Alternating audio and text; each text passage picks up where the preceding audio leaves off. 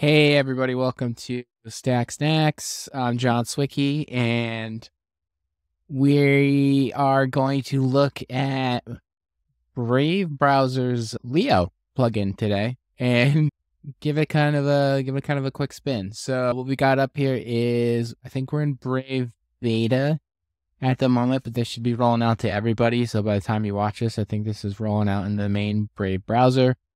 If you haven't heard of Brave browser before, it's basically kind of very privacy-centric, ad blocker, kind of technology built in. There's a crypto wallet, but it is based on the open source Chromium project and works really well with any Chrome extensions. And out of the box, even if you don't use any of the, you can kind of very easily ignore some features, but their ad blocking stuff works pretty good. So it's definitely been a browser that's been on my machines for quite some time. So was excited to see little AI. I think Microsoft coined these terms, but it's a little co-pilot up here in our sidebar. So, all right, I got new tools today here. We're going to start drawing on the screen here. So we got a little sidebar here and a little button right there shows up where you can click on. You can get access to this. So Leo is built off of Llama 2, and by default, the free version gives you the 13 billion parameter model. And for, let's see, $15 a month, we can upgrade to a premium version, and we can get access to Claude and some more rate limit. So let's just start talking. And I gotta get rid of my draw tool. Let's just start talking and see how Claude can help us. I mean, not Claude, but Leo can help us out here. Oh, I need help making a new, or can you help me make a spreadsheet template? I have no idea why this is the first thing in my head. Okay, it's probably a bad first example. So obviously we played around Llama 2, so we don't need to ask it a bunch of questions, actually. We played with Llama, in previous videos. So let's see. Why don't we go to a page, see if any extra features pop up. All right. Verge, little news action. Oh, why does it keep showing this up? Okay. So you go to settings. Oh, I was playing around with this before. Let's go back to that so we don't have the paywall keep popping up. Let's actually make sure there's no other settings. Default, show Leo, and then show prompts. Let's keep that on. Okay, so I got some questions. So it looks like it was reading the page. And what is the significance of the reference to woke GPT in the article, and why is this mentioned alongside Elon Musk's product? Okay, so it looks like it's taking articles from The Verge's homepage and kind of coming up with questions. All right, so let's go into this one, and let's just ask it to summarize for us. Gave me kind of excuse me, nice quick little breakdown. That's nice. Let's go to review PC gift guide. Okay, these gift guides are usually pretty long. Oh, we got some good questions here. Okay, let's just ask one of these. Like, why is this mouse considered? Oh, the page is too long for Leo. Some context could be missing from the conversation. Okay, so looks like the input links can only be so long. So let's see. PC gift guide. All right.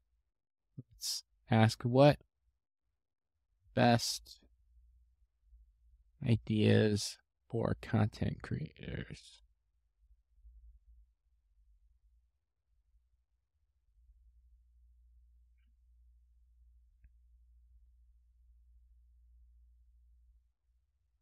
Okay, so this is,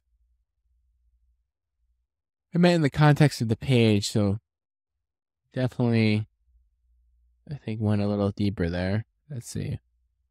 Based off this page, what would be the best gift for a content creator? Let's see if we can get off this one here.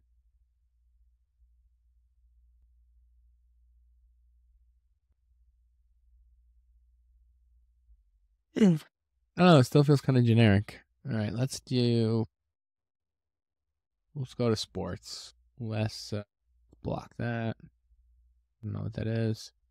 Can you give me a quote from this page that gives me a general idea about the article?